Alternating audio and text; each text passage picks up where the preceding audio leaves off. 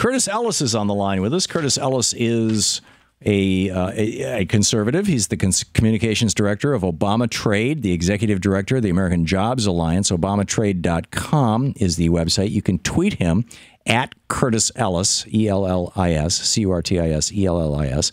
And Curtis, welcome back to the program. Nice to be here, Tom. Nice to have you with us.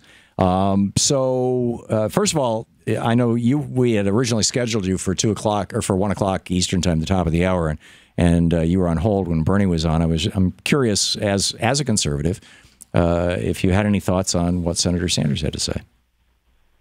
Well, he's been hitting the message on these crummy trade deals very hard, and I think that is probably along with campaign organization and the nuts and bolts of getting voters to the polls.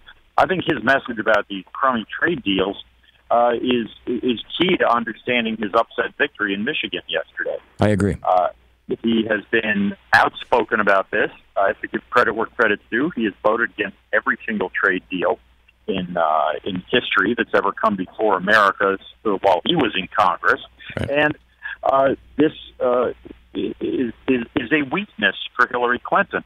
If Bernie Sanders and Donald Trump, or Bernie Sanders is going to be head-to-head in the primary, if Donald Trump makes it into the general election, and he goes into Ohio and reminds the voters of Ohio that jobs they once had that are now in China or Mexico, it's a direct result of something, of policies instituted by somebody named Clinton. Well, to be fair, Curtis, Bill Clinton signed that bill, but the majority of the votes in both the House and the Senate for NAFTA were Republican votes.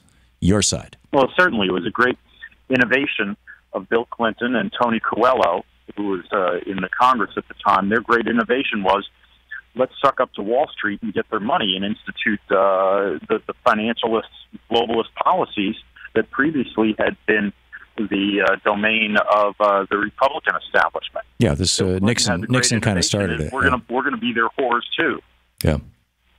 Yeah, bad choice of words, but I don't disagree, and that's my point. I think that elite consensus that, particularly with regard to trade, that Nixon started trying to open China on behalf of Pepsi.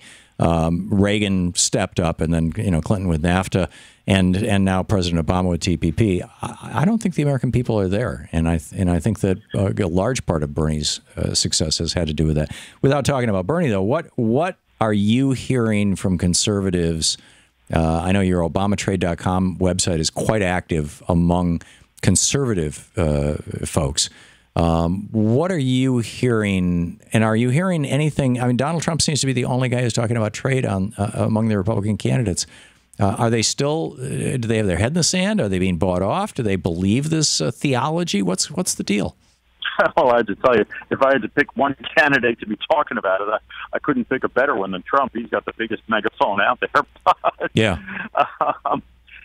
Look, a lot of these fellows in Congress, nobody in Congress has an appetite to take this on. Nobody has an appetite to take on the Trans-Pacific Partnership. But Trump has been calibrating his message. I mean, he started out saying blow up the trade deals, which is Bernie's position, just walk away from all of them. And now he's saying, I'm just going to renegotiate them. Do you trust that? I don't. Well, he's saying that we need fair trade, we need balanced trade, we need we're getting eaten alive by China and Mexico. All true. I take him at his word. He's been saying this for 25 years. There was an interesting interview with one of these Disney workers who was replaced by an H-1B visa, and he says, I've heard this before. He wasn't referring to Donald Trump specifically, but it could be applied to Bernie Sanders as well. I think it's healthy to have skepticism. Look, all candidates, a lot of candidates, including Hillary Clinton, including Bill Clinton in '92, said, "Oh yeah, I'm on the side of the workers, and we're going to make sure that these things work for Americans." And then they come up with some big leaf with a side letter, say, "Yeah, we renegotiated it," and they hadn't, they didn't, and it's not good for the workers. So we have to hold all these politicians to their promise. But nobody, I have not heard anyone, Happy Cannon, speak out as strongly against these trade deals as Donald Trump has. Yeah. The question in my mind is this the failure of good intentions, or was this a setup from the get-go? I don't know the answer to that. Anyhow, Curtis Ellis, ObamaTrade.com. Thank you, Curtis.